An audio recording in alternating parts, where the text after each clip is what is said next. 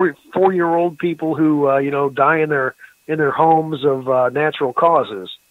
What 35-year-old, 34-year-old dies of natural causes? Maybe they let a black-eyed kid in their house.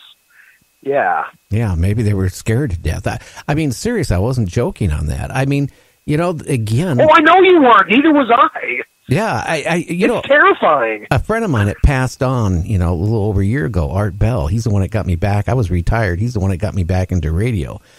We would talk quite often. Well, a couple times a month, and we talk about some of his guests, some of the stories and stuff like that. One of them, the black-eyed children, really intrigued him because I do think there's some type of basis behind it. I don't know if it's demons or whatever they are, but, it seems like they want to be asked to come into your car. They want to ask to come in your house. And, who knows, if you're dumb enough to let one in that has black eyes, then maybe you're the ones that, the neighbors or your relatives wondered why you weren't answering your phone, and they come to your house and you're 35 years old laying dead on your couch. Right. I know that very well could be. I had, I'd interviewed Brian Bethel. He's the guy who first really brought the black-eyed kid story to the public's attention. This was like 98 or 99, and he posted on a message board his story. And then, it kind of took fire after that, and lots of people were talking and reporting those. And I had collected so much information, and I'd interviewed a lot of people about, what could these black-eyed kids be? From religious experts to talking with scientists, doctors, biologists about what could cause an eye to turn totally black. And, I did all that research, and I'm like, I could do a book.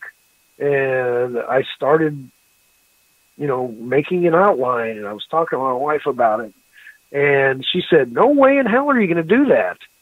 She said, I'm okay with everything you write about, but those scare the heck out of me. So if one ends up at our door, and, I'm going to be really, you'll have no idea how upset I'll be with you. So I kind of dropped it. Well, maybe she gave you good advice, but I'm going to say I think she gave me great advice. Oh, yeah. But there is people out there. I had a guest on my show that he claims he was a vampire. And all the research I did on the individual, he hasn't been out of his apartment for years, and he hasn't ate solid food for years. He has a group of friends that come over to his house and feed him. What's he eat? He bleeds them. He drinks their blood.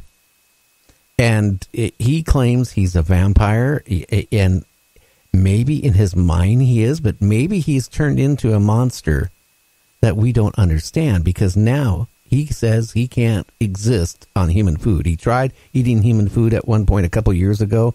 He got so sick. He can't go outside because he's so anemic that the sun hurts him. Is that a monster? I think it is. I think he's turned himself into some sort of a monster. Well, I mean, it could happen. I mean, if you're so convinced that you are, you could, to yourself, become that. And if you do that sort of thing to your body, can somebody survive drinking human blood? I don't know. But if you've done that, I mean, you've probably changed something with your body to where maybe you are a monster. I'm not saying he's a stereotypical vampire from a Bela Lugosi movie, but he's at least to himself something other than human. Oh yeah, that just makes me wonder: do vampires really exist? Because you go back how many centuries, and there's always been talk about vampires. Now, and it's not just the ones that we think about. The European vampires that have the Hollywood twist to them. There are vampire stories all across the world. Every culture's got a story of some kind of vampire. The one I wrote about in my book is the Boo Hag from South Carolina, or basically the whole lower east coast of the United States, who will come into a house. If you leave a spot big enough for a mouse to get into your house, this thing can get in. It appears as an old lady who's had her skin ripped off. And she will sit on your chest and suck your energy. And if she does it 3 times, you're going to be dead. And she will take your skin and wear it.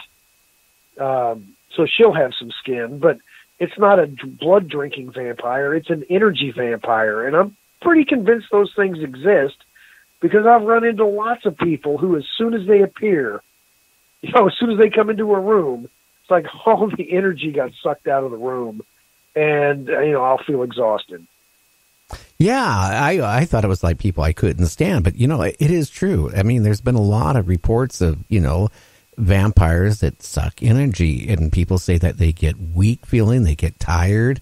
It's just weird. I mean, it's, again, there's so many creatures out there that I think exist that are, our science and our society just doesn't want to acknowledge they exist.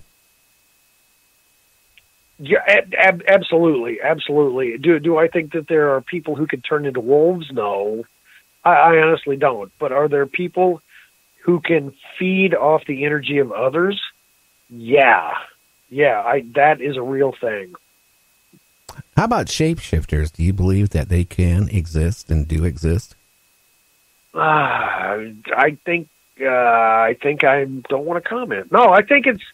I mean, with a lot of these things we talk about, it's one of those things that I can see happening, but am I seeing it through the viewpoint of a Lon Chaney Jr. movie? Maybe. Skinwalker stories bother me because they seem truly wicked. Why don't you explain to the listeners what a skinwalker is? A skinwalker. This is southwestern part of the United States. The Native Americans from that area have a belief of skinwalkers, and it's a magic user who can don the pelt of an animal, or not necessarily a pelt. It could be feathers, and be able to transform into that animal. Be it a coyote or a wolf or an eagle or something of that. And they tend to be evil people who can do that, and they they can terrorize, torture, and kill people. So I mean, they seem, they give me the willies, frankly.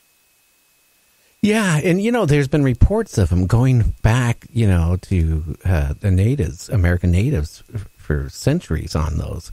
That's the scary part. Right, because, if they weren't real, why would the stories have persisted that long?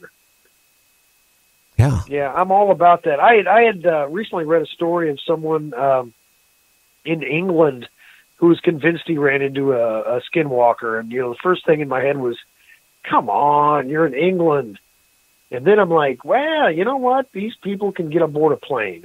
The skinwalkers, they can, they look like they're people. They can get on a plane. They can go wherever they want to. Somebody on iHeart just asked me, our iHeart app, asked me, do I still put the blanket over my head if I hear scary noises at night? Yeah, I do. How many other out there of you guys, if you hear something really scary, just a natural, from being a little kid all the way up, you put the blanket over, like it's going to protect you. No, it's not going to protect you. I just think it's a reflex. So there's your answer to that person.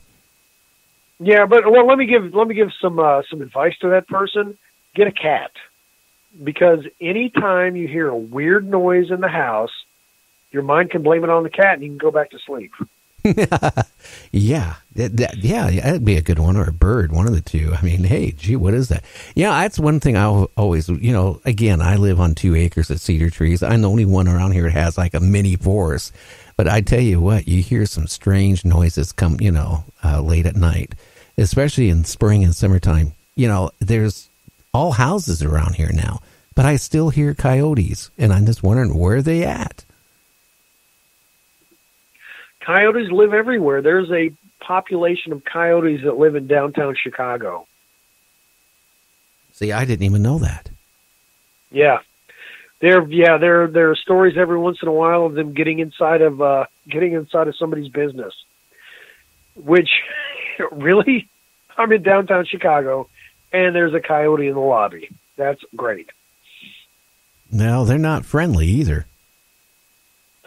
No, they're not friendly at all. And well, I mean, all sorts of animals come into cities. There was a story I read, a year or two ago about a bear coming into a town in Colorado, and the people who lived at the house that the bear attacked the car owned a pastry business, and they had delivered a whole bunch of donuts the night before, and the car smelled like donuts, and the bear ripped through the car to get to the back seat because it smelled like donuts. And that leads me back to Bigfoot, because there are lots of reports of Bigfoot inside city limits, dumpster diving. Yeah, I've had those reports.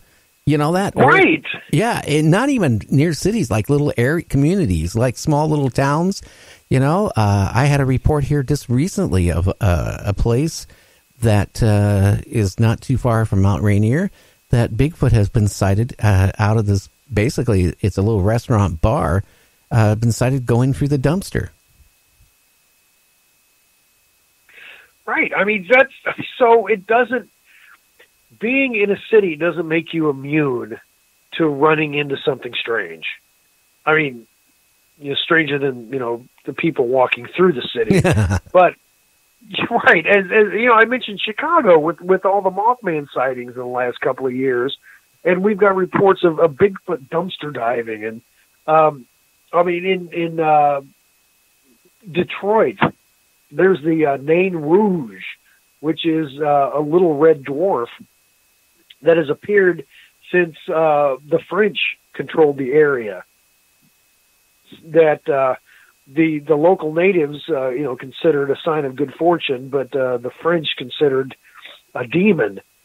And it has been reported appearing over the years in Detroit, and it signals. It usually appears a few days to a week ahead of, some disaster, whether it be riots or, a blizzard or something like that. And it was seen up until the 70s. Oh, yeah. Hey, our time is up. Yeah, you want to tell people again about your book, where they can find it? And if you have a website, Facebook, all that stuff, hey, go ahead and plug it. All right. Yeah. My book is Chasing American Monsters. I've covered monsters in all 50 states. And they're written in small snippets, so you can put it on the back of the toilet if you are so inclined. My website is Jason Offutt, JASONOFFUTT.com. My books are available there. I've got a blog, all my contact information. I'm on Facebook, Twitter, and Instagram. So if you have anything you want to ask me or want to friend me, just please go ahead. Oh, yeah. Hey, it has been so good having you on the show. I mean, people were looking forward for the last 2 weeks, you being on. It gives people some thought now that, hey, there is things out there that do kind of creep around at night or even the day, depending on your location. Jason, I want to thank you for coming on Night Dreams Talk Radio After Dark. I really appreciate it. This has been a really good time, and I really hope my allergy medicine didn't come through in my talking. Oh, you did a good job. You did a good job. In fact, if you want to come back on, like maybe end of June, we can continue on more about monsters. People like monsters. I'll come back on any time to talk about creepy crawlies. I love it. Okay, sir. Well, you have a great week, and share us on your media, please. I will do. Thank you very much. Have a good night. You too. Thank you. So, yeah, there's a lot of things like Mothman, Bigfoot, all these creatures all over the world, all over the United States that exist. Or do they? I don't know. All I can honestly tell you what I encountered was enough to keep me from going into any wooded forest for the rest of my life. And